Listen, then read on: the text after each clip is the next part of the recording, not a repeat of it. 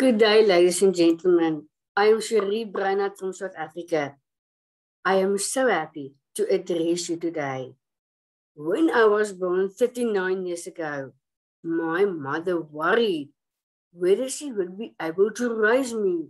But before she understood that I was perfect in my own way, she realized that although I had changed her life in a way she did not choose, she was still free to choose her attitude.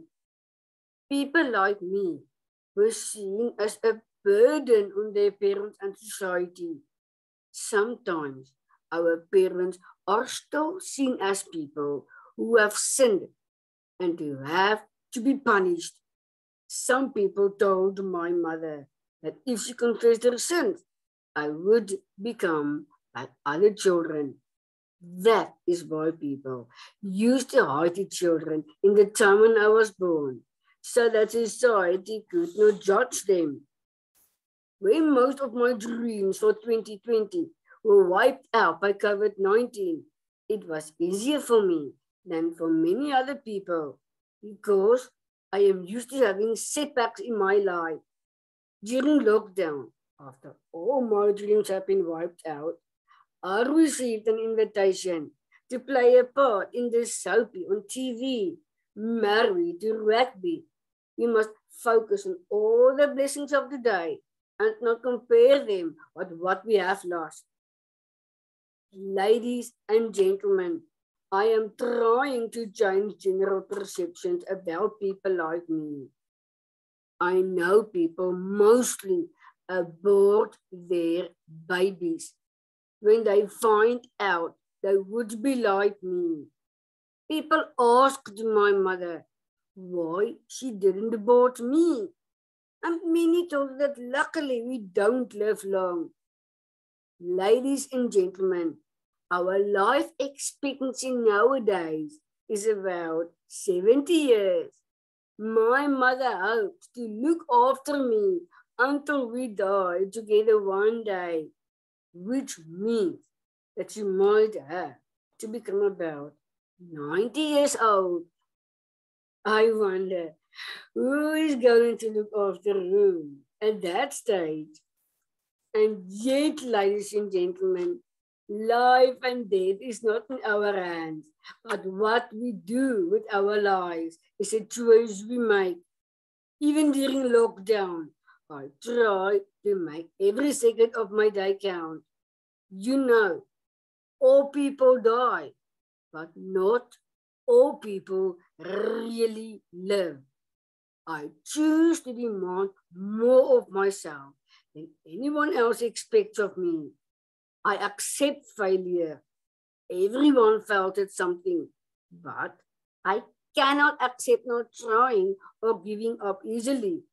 The greatest illusion is that life should be perfect. There were so many schools which were locked for me when I wanted to attend a mainstream school years ago. They said I would give their schools a bad name. My IQ was right, but my face wrong. When I was admitted into a mainstream school, at long last, I was admitted into a mainstream school. At long last, no amendments were made for me. I was assessed and handled exactly the same way as the other learners. Regardless of that, my appearance still gave children a chance to mock me because I looked different from them. When they bullied me, I answered, "Would you like to have my extra chromosome?" Somehow things worked out because in my last year in school, the children chose me as class captain. I tried not to be mean to the bullies, and later I made friends who are still special to me. But even today, I am still hurt by people who are nasty to people who are perceived as being different. You know, in reality, we are all different. That is what makes us unique. We must try to treat all people the way we want to be treated. Never speak down to any person. Self-confidence is important, but we should never think that we are better than anyone else. I have my own shortcomings, and I have to work on them every day. I am an introvert, and I do get irritated, and I can be stubborn. But that makes me human. People ask me whether I am less or more affected than other people with Down syndrome. And I tell them that there is no competition between us. I compete with myself, not with other people. Comparing yourself is the biggest waste of time. All people have obstacles to overcome from time to time. I am so lucky that my problem has a name. I would have liked to be as bright as many other people. But I have learned to make the best of who I am. Can you say the same? I have been very fortunate to attend a mainstream school. This enabled me to be the first person with Down syndrome to pass a mainstream grade 10 curriculum in South Africa. After leaving school, I attended a national technical college, and there I passed my grade 12 examinations. I was the first and only person with Down syndrome to be accepted there. The classes were presented in English, which I could hardly understand at that stage. And we wrote 3-hour papers, which were set and marked externally. I never had someone in class to help me. I passed the N6 course, the highest qualification at the college, and was awarded an education diploma. But dear ladies and gentlemen, you must realize that I had to work much harder than the other students. It was not always easy to pass my subjects. I failed some of my subjects again, and sometimes again, and again. But I never gave up. I only tried harder. I believe you are only a failure when you give up trying. I identify with the words of Nelson Mandela. You are the master of your fate and the captain of your destiny. This attitude helped me to make the best of myself, just the way I am. You cannot always change your circumstances, but you can change the way you look at them. You cannot change the direction of the wind, but you can adjust your sails to reach your destination. My glass is neither half full nor half empty. My glass is always full of opportunities to learn. When I was small, I was perceived as destined to fail in life. But, ladies and gentlemen, if you think your achievements will be limited because of a disability or a disadvantage, it is sometimes nothing more than an excuse. Helen Keller was born blind and deaf, and still she passed a university training with great success, and she made a great impact on the world. I believe that most failures come from people who make excuses for themselves. No person with a disadvantage should be excluded from opportunities to develop. We must all work hard to reach our true potential. I do so every day, and I try to inspire others to do the same. People try to fit me into their boxes. I made my own box, and I stopped trying to please everyone. I am me, and I determine what I do of my challenges, and only I can decide to change them into opportunities. I have written a book about my life, which was launched in my home language, Afrikaans, and also in English. In my book, I highlighted the fact that parents should never give up hope. With support and motivation, your child will be able to do many things. Don't focus on what they cannot do, but on what they can do. Be strict and help the child fit into society. I am so happy to work as an assistant teacher at a school for learners with intellectual disabilities for the last 11 years. Education was my field of study. I helped the teacher with lessons and to stimulate the learners. The children accept me as teacher, and they often come to me with their problems because they can relate to me. I cannot have my own children. So the children in my school fill a huge empty space in my life. I can honestly not believe all the wonderful things I have been blessed with. Apart from being chosen as South Africa's Woman of the Year in the category Youth Movers, I have had the opportunity to address conferences of the United Nations in New York and in Geneva, Switzerland. During those speeches, I advocated for the rights of disadvantaged people and people with intellectual disabilities all over the world. I feel so blessed that the Lord can use me just the way I am. My extra chromosome has given me wonderful opportunities, except for meeting Oprah. I have also been asked to address international conferences in India, Scotland, Jerusalem, Wales, Switzerland, Rome, Berlin, and Brighton outside London. It was also awesome to address a conference of the Royal Society of Medicine and students of the King's College in London.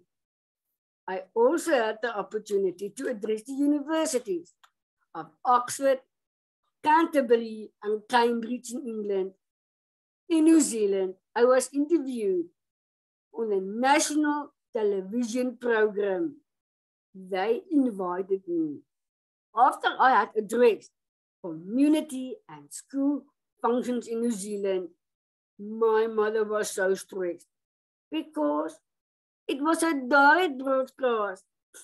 And you know, English is my second language. I am happy to be part of research done by the researchers of the Down project in London to help find a cure for Alzheimer's disease. Researchers believe the key to a cure for Alzheimer's may be in the cells of people with Down syndrome. Doctors also did a lumbar punch on me. I did it because I would like to be able to help all people in future to detect Alzheimer's early enough to treat it. When my father died about 20 years ago, I thought that I would never be happy again. We slipped and fell off a waterfall. They only found his body about a month later. I could never say goodbye to him, but I decided to accept what I cannot change in life, no matter how rough our life is. Don't ever give up. If you stand up one more time, then you fall down. You're a winner. Remember, the past cannot be changed, but the future is still in our hands. Sure, my heart was broken. How can your heart not break when you lose a loved one? But broken hearts, I will give us strength and understanding and compassion. I pray for guidance every day. And after my father died, I also prayed for the strength to carry on with my life. I try so hard to focus on the future and to let go of the sad things in my past. Sometimes it is a decision you must make.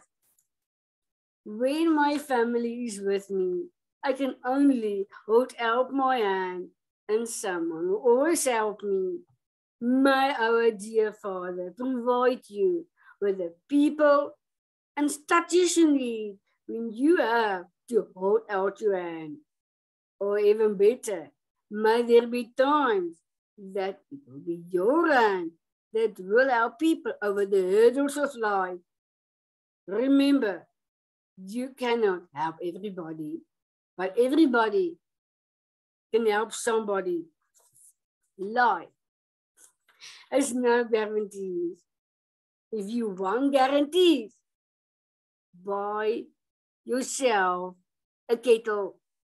The truth is, life is happiness and sadness, but we must all be proud of who we are.